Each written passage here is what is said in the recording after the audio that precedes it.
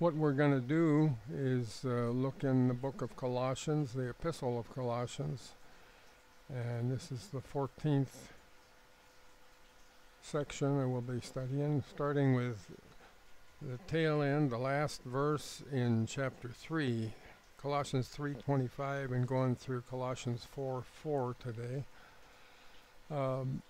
Let's read through them first. But he that doeth wrong shall receive for the wrong which he hath done. And there's no respect of persons. 4th chapter. Masters, give unto your servants that which is just and equal, knowing that you also have a master in heaven.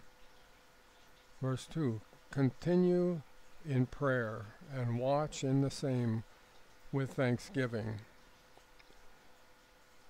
Verse 3. Withal, praying also for us, that God would open unto us a door of utterance, to speak the mystery of Christ, for which I am also in bonds.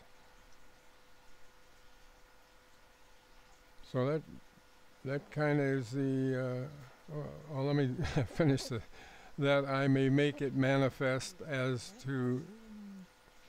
I ought to speak. That I also, let's see, how's he put it?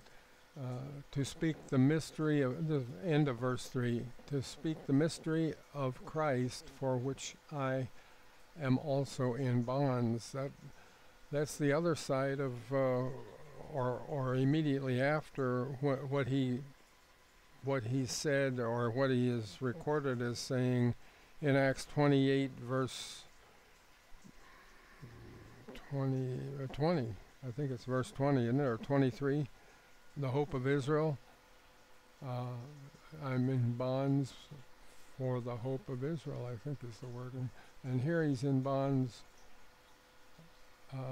to speak the mystery of Christ. So you can hear people sometimes try to rip Colossians 3:25 out of its context. They want to try and prove that saved people are not really saved until they're in heaven. But Ephesians 2:5 and 6, they claim them, claim them a lot. Believers are saved upon belief. Ephesians 2:5, even when we were dead in sins, hath quickened us together with Christ. By grace you are saved. You are saved. You're not waiting to be saved.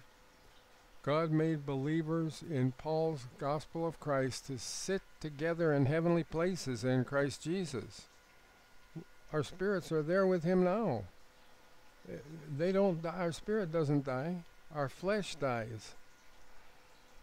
Besides all that, if they do try to wrest Colossians 3:25 from its context, wiggle it out of there, they want to say it applies to a saved person's relationship to God. It would have to fit with the wages of sin in Romans 3:20. I get them mixed up. I think it's 6:23. For the wages of sin is death, but the gift of God is eternal life through Jesus Christ our Lord. But on the contrary, we believers, we only fit in the second part of that verse, Romans 6:23. For the wages of sin is death, but the gift of God is eternal life through Jesus Christ our Lord. The gift of God is eternal life. If you don't have a Savior, and if you have any doubt whether you might someday need a Savior when it'll be too late to change your mind, then the verse for you is Romans 6:23. The wages of sin is death, but the gift of God is eternal life through Jesus Christ our Lord. Receive that gift. Colossians 3:25 says, but he that doeth wrong. In spiritual terms, who is he that doeth wrong? If you remember back when we read Colossians 3 verse 6, we said that it would apply later. Well, here it is. So let's look at 3:6. For which things' sake the wrath of God cometh on the children of disobedience. We give all thanks and good good thinking, good thoughts to our gracious Savior and Lord, that we believers in Paul's gospel of Christ crucified for our sins are no longer children of disobedience. Romans 6:17, but God be thanked that you were the servants of sin, but you have obeyed from the heart that form of doctrine which was delivered you.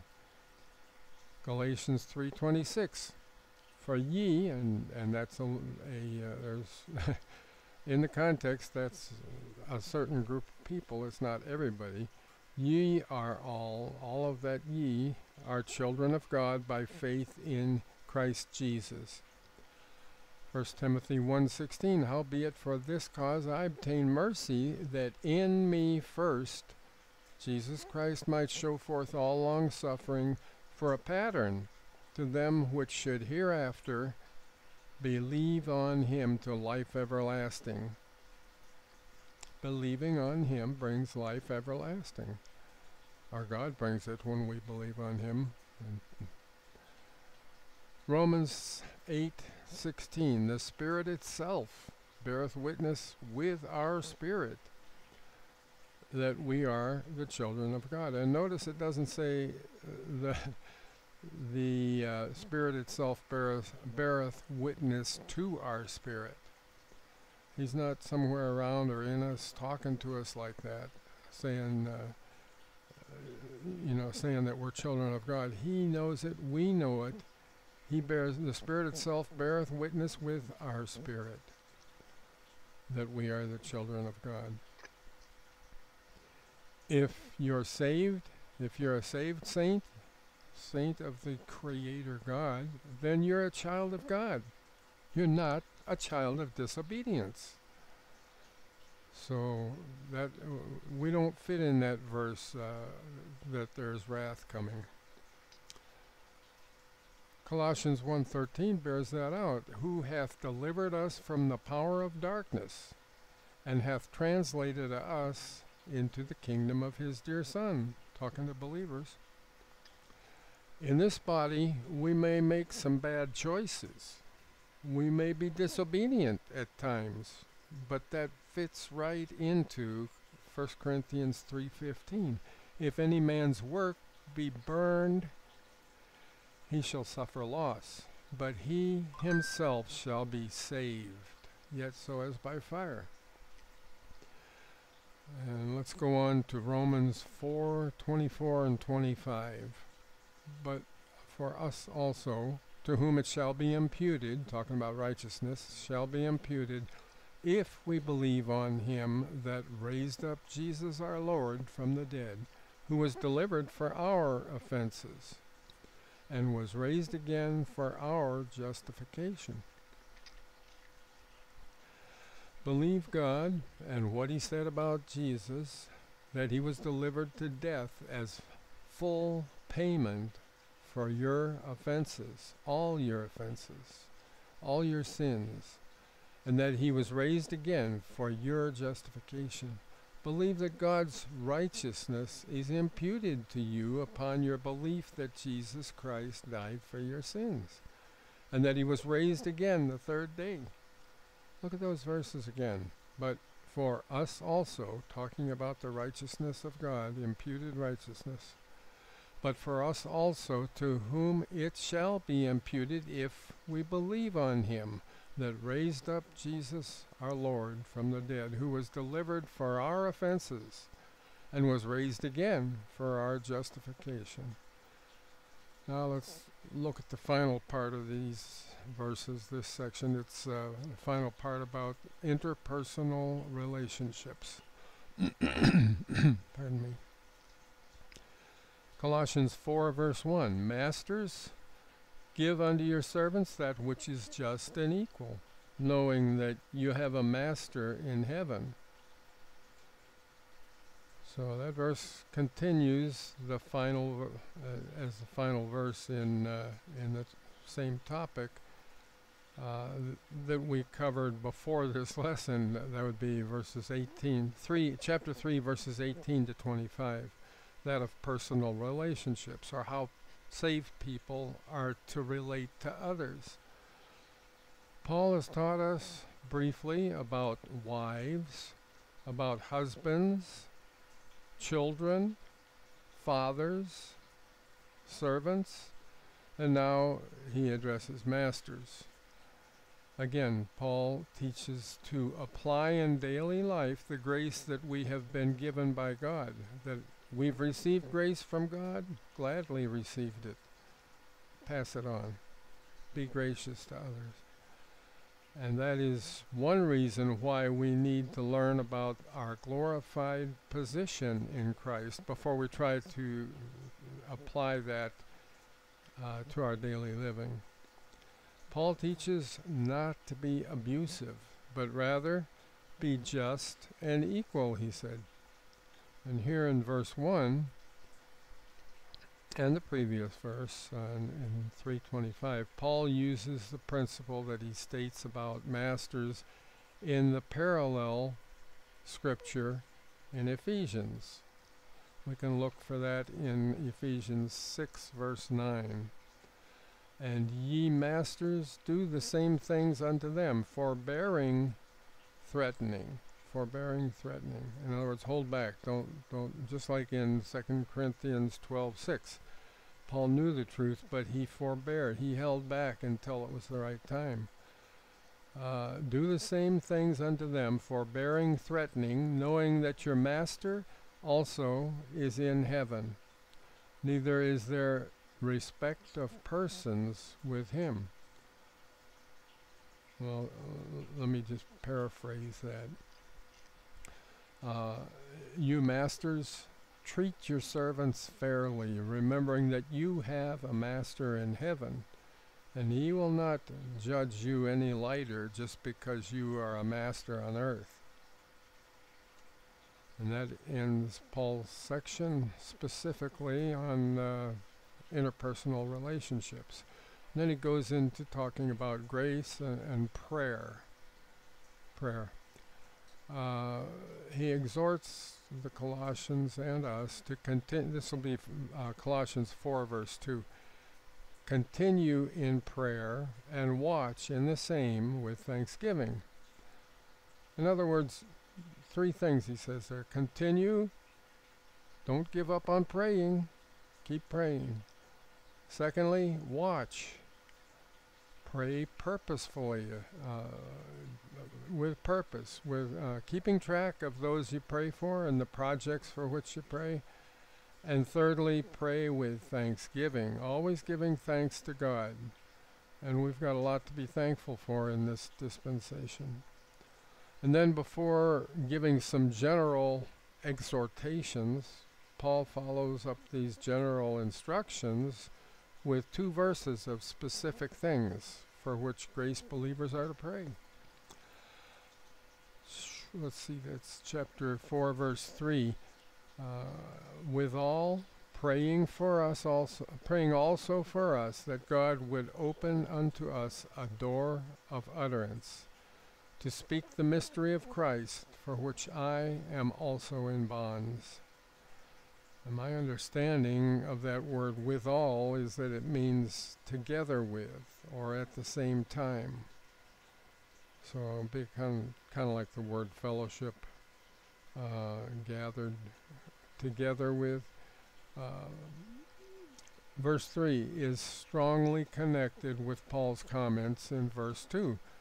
Therefore, it is as if Paul was saying, continue in prayer and watch in the same with thanksgiving, with all, at the same time, in other words, praying also for us, that God would open unto us a door of utterance. We ought to be praying for that. To speak the mystery of Christ, for which I am also in bonds. In other words, not only let your specific requests be made known unto God, according to Philippians 4, verses 6 through 8, but also pray about God's purposes, God's plans, God's events. Pray about that. Let that be the subject of your prayers. Colossians 4:4 puts an explanation point on verse 3. He says that I may make it manifest, talking about the mystery of Christ, that I may make it manifest as I ought to speak. He's been sent to do that, in other words, sent out by God. Paul says there's something that he ought to speak. He refers to it here in verse 4 as it. So looking further back in verse 3, we see Paul is talking about being imprisoned for speaking the mystery, and further that he is asking for prayer that God would open unto us a door of utterance to speak the mystery of Christ. Paul describes that mystery of Christ in a little more detail in Romans 16, verse 25 and beginning of 26. Now, to him that is a power to establish you according to my gospel, so people that are saved, and here it is, the preaching of Jesus Christ according to the revelation of the mystery which was kept secret since the world began, but now is made manifest. So Christ revealed to Paul a mystery or a secret which was kept secret since the world began, which along with Paul's gospel and the other scriptures is power to establish you. 1 Corinthians 2 verse 7. In there we read that Christ also revealed to Paul about that mystery, wisdom about it, that God had ordered it unto our glory before he created the world. And then he hid it to be revealed in due time. And then he sent out Paul in due time to speak the hidden wisdom of God. 1 Corinthians 2:7, but we speak the wisdom of God in a mystery, even the hidden wisdom which God ordained before the world unto our glory. Paul is asking the Colossians, the Laodiceans, and people like us, believers, to pray that God would open a door of utterance to him and to each other, for us, to speak the mystery even more,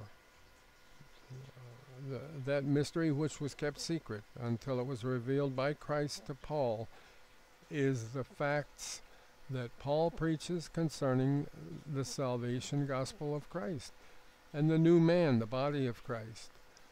That is what we are to pray for today.